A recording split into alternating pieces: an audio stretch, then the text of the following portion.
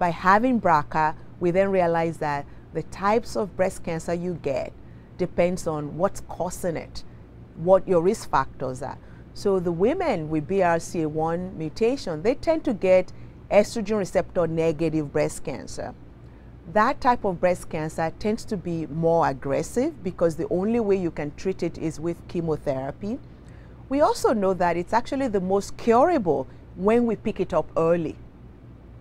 We also know that if we waited every year to just go and get a mammogram when you're 40, that we're going to miss a lot of women who have a risk for this type of breast cancer.